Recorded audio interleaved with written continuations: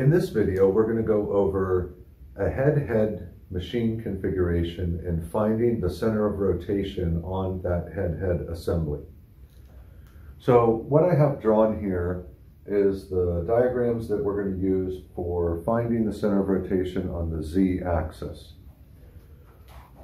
What we're going to want to do, this is a front view of a machine, and what we're going to want to do is on our router table, our machine table, we're going to want to set up an indicator base with an indicator on it in a horizontal position, because what we're going to do is touch off on the face of the spindle, and then we're going to rotate the spindle 90 degrees to the side and touch off on the diameter of that spindle. Those are the 2 points that we need here. So what we see is the first measurement, and then here we have the second measurement. You don't want to move the indicator in between these two setups, and what you want to do is make sure that you zero the indicator so that the spindle has touched down and is hitting a 0 point somewhere in the throw of that indicator.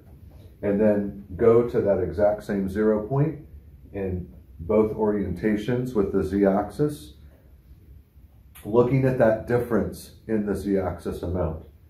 So when you touch off on the spindle face, that's going to be your first Z that you record.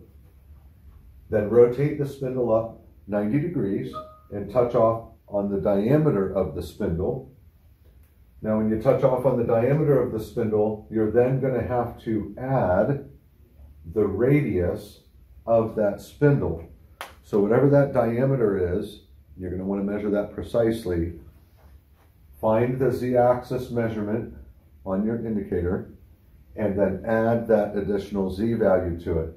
And compare your two Z values, subtract them from one another, and you will end up with the distance from the face of your spindle to the center line of rotation in the Z-axis. Now in the next steps, we're going to look to see if the center of our spindle is aligned with the center of the rotational C-axis at the top. And we need to find out if there's any shift in X or Y to the center of that spindle. So those will be the next steps that we go through. Okay, now what we're going to do is we're going to find the X-axis and see if there's any shift in the X or the Y-axis actually on your machine for this head-head configuration. So I've gone ahead and made two drawings on the board behind me here. What you're going to want to do, this is again the front view of the machine. This is our table in both views. Both of these are looking at the front.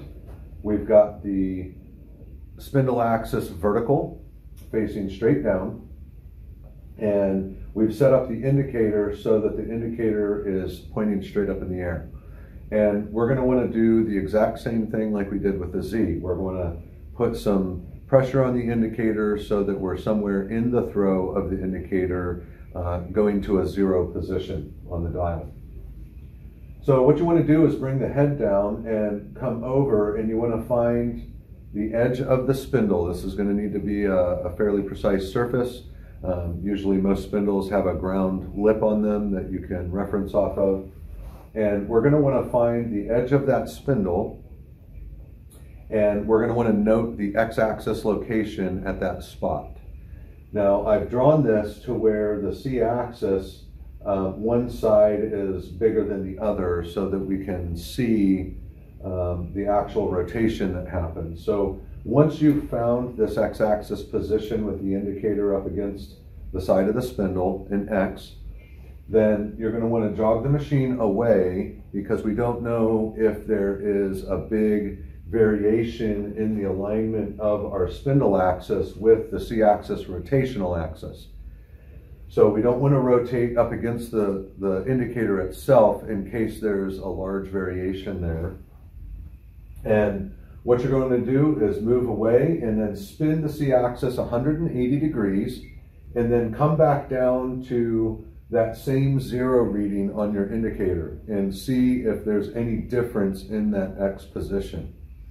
If there's a difference in that X position, that needs to be known because that means that the spindle is not perfectly aligned with the rotation axis of your C.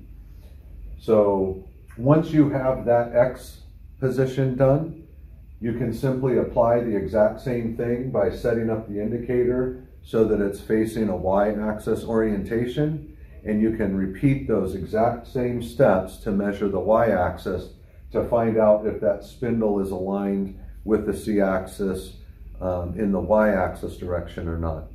And that's really all there is to it. Once you have those numbers, you can actually find any shift in Y or X to the center of rotation, and you also know your Z height from the previous example that we did on the board. I hope this helps.